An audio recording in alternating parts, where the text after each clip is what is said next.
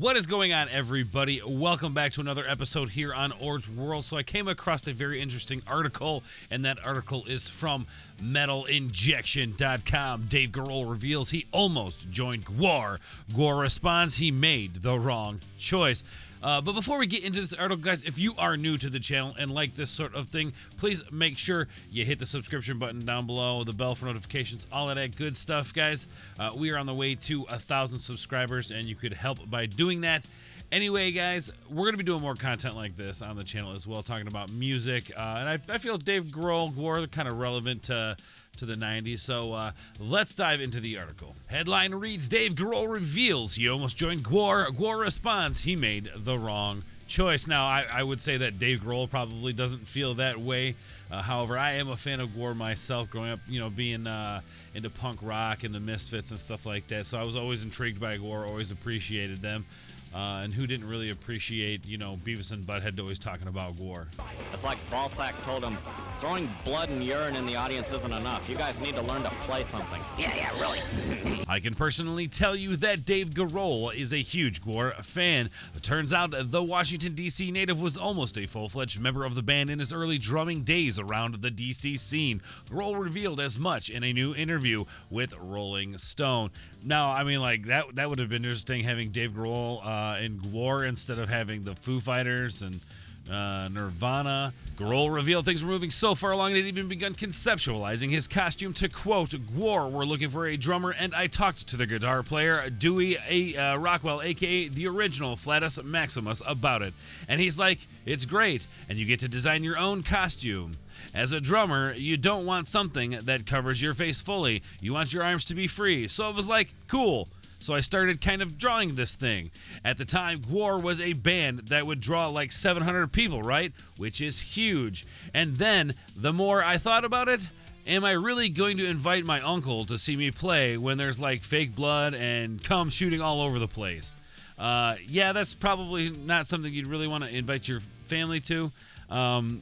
Interesting that Gwar would say that he made the wrong choice.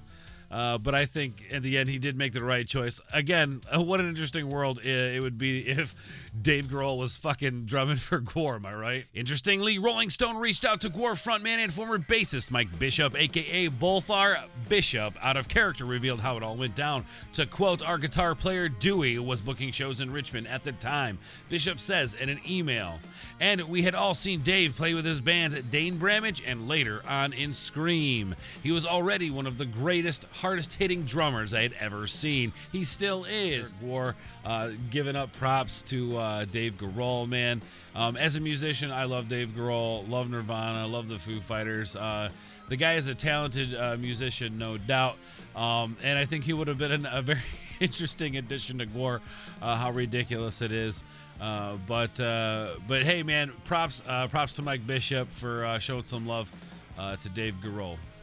Bishop was excited to play with Grohl and joked, just think, he could have been working his ass off playing drums in a rubber monster suit all these years. Boy, did he make the wrong choice. Obviously, a joke. Obviously, being sarcastic. Of course, I wouldn't expect anything else from Mike Bishop of Gwar. So, cool stuff, man. Just to see that this was even maybe like, a possibility makes me kind of want to dive more into what other musicians that are famous now would have been in other bands that are famous now, and how interesting that is, because I know a lot of these people rub elbows in the music industry, things like that. So just kind of a cool thought, I guess, at the end of the day. Meanwhile, Bolthar offered a comment to Rolling Stone and nodding the Foo Fighters frontman is remembering things all wrong. To quote, Grohl remembers this wrong. The berserker Bolthar writes, he used to hang around the track with all the other young punks jacked on gack. This is back before he lost all his teeth. We hired him and then called him back immediately and fired him. He was in the band for around 7.5 minutes. He was holding us back, obviously being a fucking hilarious joke.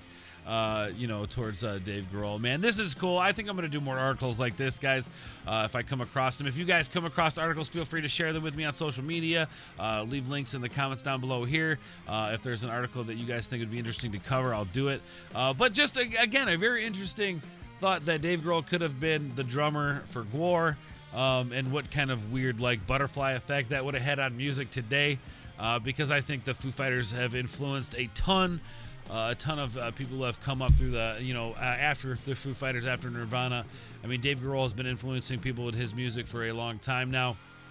I mean, he was, the drummer on the front of the grunge movement back in the day, and then, creating something as unique as the Foo Fighters. So, also, who doesn't love Gwar, man? If you've ever been to a Gwar show, let me know in the comments down below what you guys have thought of the Gwar show. They're very interesting. I typically watch from a distance because I don't like to walk around covered in fake blood and guts.